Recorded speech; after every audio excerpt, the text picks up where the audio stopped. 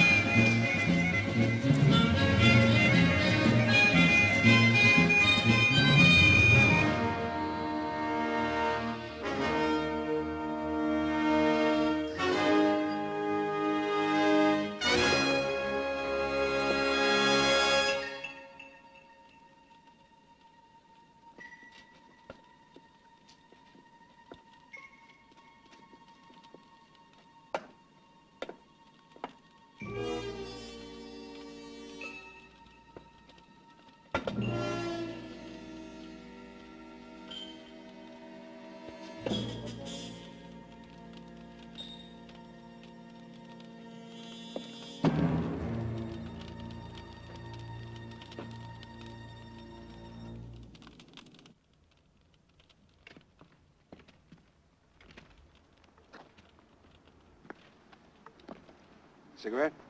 No smoke. The fuel system is rotten. We have gasoline all over the place.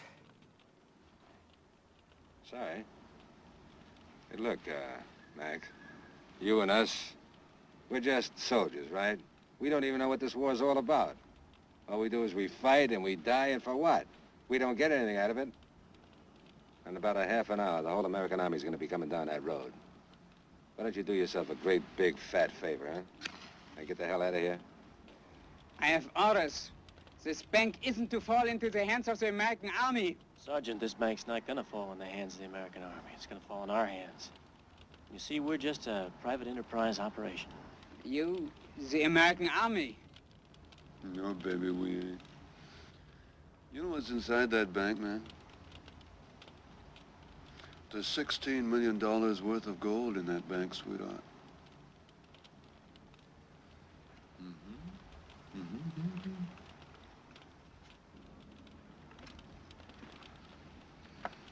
It's about 65 million marks.